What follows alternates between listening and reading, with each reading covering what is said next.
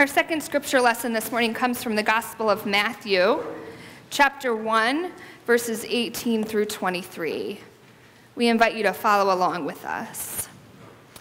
Now, the birth of Jesus the Messiah took place in this way. When his mother Mary had been engaged to Joseph, but before they lived together, she was found to be with child from the Holy Spirit. Her husband Joseph, being a righteous man and unwilling to expose her to public disgrace, planned to dismiss her quietly. But just when he had resolved to do this, an angel of the Lord appeared to him in a dream and said, "Joseph, son of David, do not be afraid to take Mary as your wife, for the child conceived in her is from the Holy Spirit. She will bear a son, and you are to name him Jesus, for he will save his people from their sins." All this took place to fulfill what had been spoken by the Lord through the prophet. "Look, the virgin shall conceive and bear a son, and they shall name him Emmanuel," which means God is with us. This is the word of God for the people of God. Thanks be to God. Let us pray. Holy God, we pray that you would speak your words to us this morning. May the words of my mouth and the meditations on all of our hearts be acceptable unto you. For you, O Lord, are our rock and our Redeemer. Amen. I love music. I love to sing in the shower and in the car, two places where most people don't get to hear me. I love all kinds of music. You will find everything from opera to a little bit of rap if you look at my iPod. And all of my memories from growing up revolve around singing. When I was little, my dad played the trumpet at church a lot, and he played the guitar. He would pull it out, and we would sing folk songs like Grandma's Featherbed, and there was a song about an eagle and a turkey that I can't remember the title of. We would camp with our church, and people would bring their guitars, and we would sing hymns around the campfire. We sang all kinds of silly songs in Girl Scout troops up until I was in high school. And I remember standing next to my mom in church as we would sing the hymns, and she would use her finger to help us follow along on the line. Some of you have probably done that for your own children. I remember especially standing next to her on Christmas Eve when we would sing Silent Night, and my mom could sing the high part, and I could never sing as high as she could sing, and I always was really jealous of that. You know, it's been said that music is a universal language, and I think that's really true. It speaks to us. That's especially true in the church. If you're anything like me, you have songs that you sing when you're happy or songs that you listen to when you're sad and you need a little pick-me-up. My current sad song is Taylor Swift's Shake It Off. I can be heard listening to that a lot these days. I have songs that I sing or listen to when I'm in need of prayer. One of my sisters and I have a favorite hymn from the Methodist hymnal that we sing to one another when we're having particularly hard days. This Advent, we have decided for our sermon series to focus on the carols of Christmas, to look at the songs that we love and get to hear this time of year, and to hear the stories behind them and what unique things they have to tell us about the Christmas story. So this week, our Christmas hymn starts with O Come, Emmanuel. This is probably the oldest carol that's still sung today. The original author is unknown, but it was probably written by a monk or a priest, one who was also a scholar, because within the hymn, they show a deep knowledge of both the Old and the New Testaments. It references both. We know that originally it was written sometime before 800 and was originally written in Latin. The song had 7 verses, each representing a different biblical view of what the Messiah would do when he came. And it was chanted or sung each day during the last 7 days before Christmas by the monks and the priests. Now, for people in the Dark Ages, most of whom were illiterate and had no access to the Bible, this song was one of a few examples of the whole story, the full story and scope of how the New Testament and Old Testament views of the Messiah came together in the birth and life of Jesus. This was one of the few times that they would hear the whole thing during the church year. Now, while it was written in the 9th century, this song owes its worldwide fame and acceptance to a man named John Mason Neal. He was a scholar who spoke over 20 languages, but was deemed by leaders in the Anglican Church to be too evangelical, too progressive, and too much of a free thinker. So what did they do? They sent him away to a really tiny pastorate in the Madeira Islands off the coast of Africa, because that's what you do with preachers you're afraid of. You send them to places like West Virginia, which is where they sent me. Don't tell them I said that. Now, Neal refused, though. He refused to give up his calling, his scholarship, and his belief in God. So he went on in that tiny little parish that they put him in to establish the Sisterhood of St. Margaret. The Sisterhood of St. Margaret built an orphanage, a school for girls, and a house of refuge for prostitutes, and that was just the beginning of what he did. During his time there, Neal spent time with this hymn, translating it from Latin into English, and he put it together with a 15th century processional that they think originated in a community of French Franciscans, Franciscan nuns who lived in Portugal. French Franciscan nuns who, I know, and I see the head like, what? It makes no sense. French Franciscan nuns who lived in Portugal, and it was published in the 1850s, finally in England, where it quickly became a favorite, and we still sing it today. So this is where we begin, this first Sunday in Advent, with this Christmas hymn. The word Advent comes from the Latin word adventus, meaning coming. And our hymn starts with that same urgent anticipation. It implores God to come, oh come Emmanuel. And it names the one who is anticipated, Emmanuel, God with us. The word Emmanuel is heard, of course, many times. It's heard in our New Testament passage from this morning, from the Gospel of Matthew, where the angel of Gabriel comes to Joseph. And it is in this passage, coupled with our Old Testament lesson that John read from Isaiah, that provided the inspiration of this first verse of the hymn. Now, as I said earlier, each subsequent verse speaks of another aspect of the role of Christ, and they all connect with Old Testament prophecies. So the second verse calls Jesus the rod of Jesse, quoting from Isaiah chapter 11, and states that Christ is the only one who can ultimately defeat evil. Another verse calls Jesus the day spring, bringing to mind the image of the bright and morning star from Malachi chapter 4, verse 2. And yet another verse calls him the key of David, pulling from Isaiah 22:22. But it's the first verse that I want us to focus on today, because I think it is that verse that all of us can connect with the most. O come, Emmanuel, and ransom captive Israel that mourns in lonely exile here until the Son of God appear. Rejoice, rejoice, Emmanuel shall come to thee, O Israel. Emmanuel is a word that we hear a lot in church during Advent. And as I said earlier, one of the places that we hear that word in Scripture is from our Matthew passage. It's a promise to Joseph of the kind of son that he would have when he married his betrothed Mary, who was already with child. However, this promise of Emmanuel is not a new word from God, that it happens only to Joseph. Reverend Dr. Bruce Birch, the former dean of Wesley Seminary in D.C., reminded all of the clergy from our conference about this recently. We have a day each Advent and Lent called a day set apart for clergy, where we go to worship in our own space and to be renewed for the start of a busy season. And in our Advent Day apart this year, Reverend Dr. Bruce Birch reminded us that this title really comes with its own family history. It's not just a title that they give to Jesus in the New Testament. The title of Emmanuel is an important episode in the Davidic history in the Old Testament, and it's important to remember this as we enter Advent, because the writer of the Gospel of Matthew chose to start his gospel with a genealogy and with this story about Joseph in order to remind us that Jesus is the Son of God, but also the Son of David. And it is only when we name these two together that we can understand really what the incarnation, God becoming human, is all about. That the child that is hoped for and prayed for and called for through this song will be both fully human and fully divine.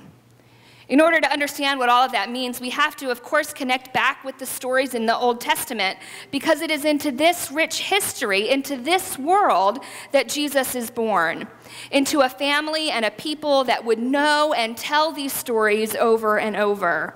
We go all the way back to King David, the second of the most important kings of Israel, a man who Scriptures tells us was a man after God's own heart, even though he certainly didn't act that way sometimes.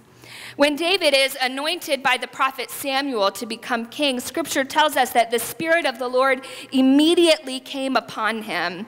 The Hebrew word used to describe the one made king, the anointing, literally it means the anointed one, is Messiah, the same term that we use for Christ.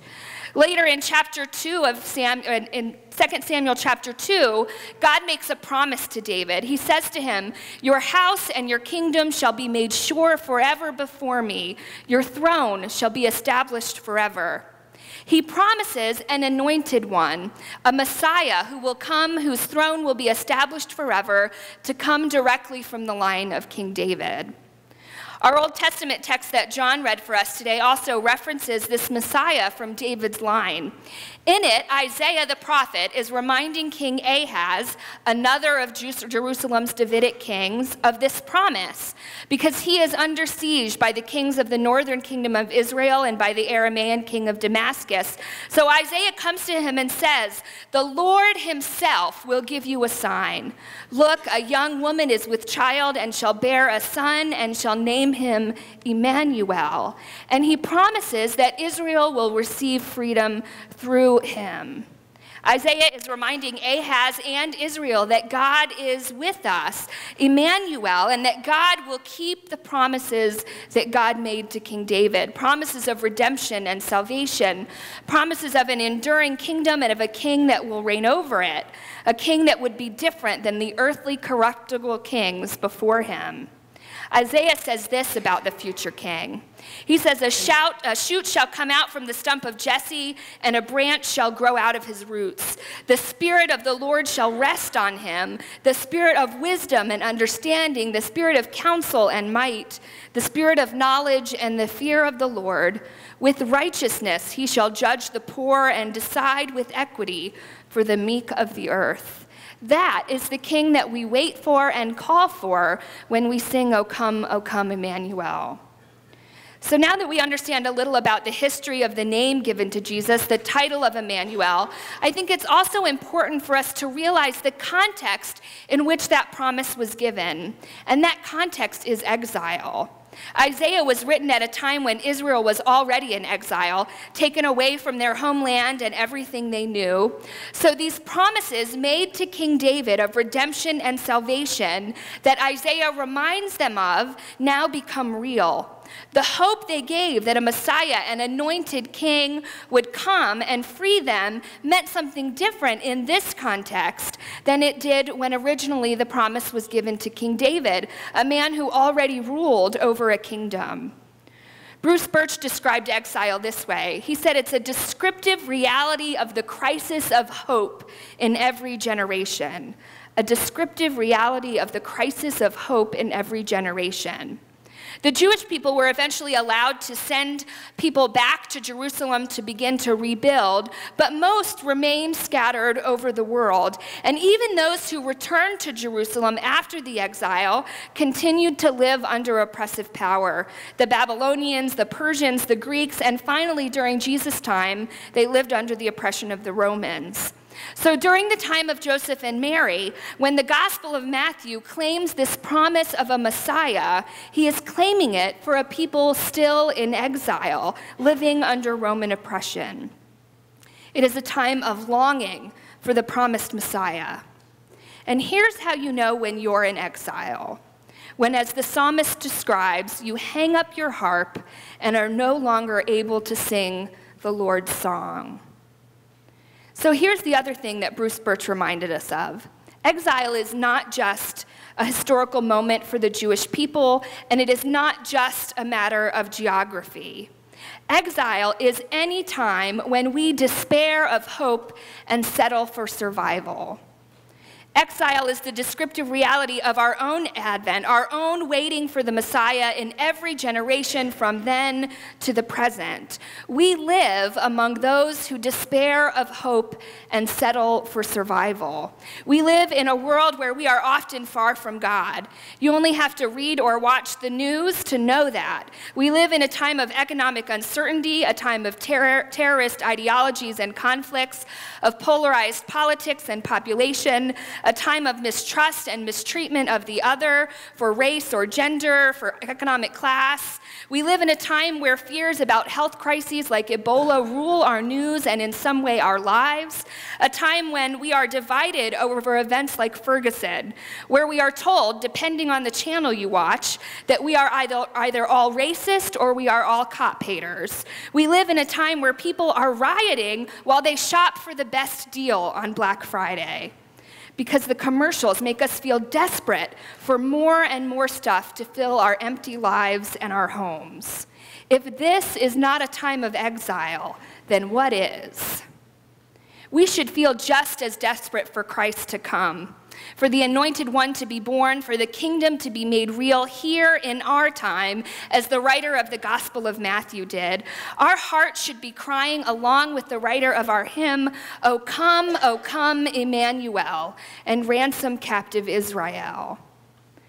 The holiday season is officially upon us, friends. According to an unofficial Facebook poll that one of my friends did, the day after Thanksgiving is the first day it is socially acceptable to turn your Christmas lights on and begin listening to Christmas music.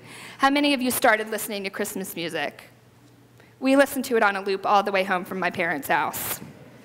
We are officially in the season. We are entering the 4 weeks of the year when people walk around humming Christmas carols, giving to charity, and paying for the person in line behind them. A time of 24-hour happy Christmas movies and Christmas music playing constantly in any place that you are. But it is not a happy time for everyone. In fact, most of us know what it's like to not be happy or joyful for one reason or another during the holiday season. Maybe for you it's because you're away from family, or maybe it's because you have to spend time with your family. Maybe someone we loved just died or is dying. Maybe we lost our job or struggle with addiction, or your heart is heavy over the news that captures us. All of us have our own personal exiles that we are in the midst of. All of us at times feel far from God, far from the cheeriness and joy of the season, and feel, as the psalmist says, that we are unable to sing the songs of Zion. But here's the good news. Emmanuel has already come. God with us is here.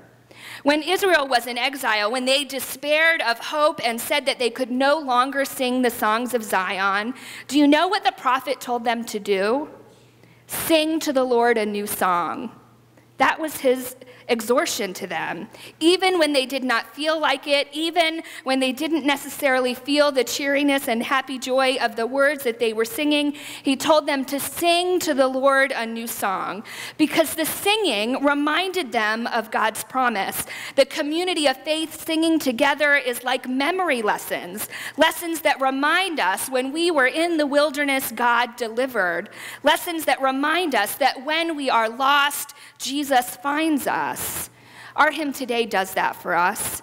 It knows our reality, one of exile. It knows our history, the promise of David, of Emmanuel. But it calls us to rejoice, rejoice. Emmanuel shall come to thee, O Israel. So let's together rise and sing a new song to the Lord, to the one who calls us out of exile and into freedom. Before we sing, let us pray together our prayer with one voice that you'll find in your bulletin or on the screen. Let's pray together.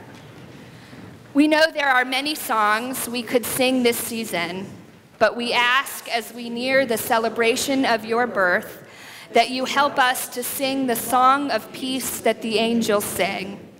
Help us to sing songs of repentance, preparation, and hope. Enable us to live our lives as a witness to the peace and abundant life that you offer each of us. May our celebrations point to God with us Emmanuel. Amen. And now let's sing our song, O Come, Emmanuel. We'll sing verses 1 through 3 and 6 of hymn number 211.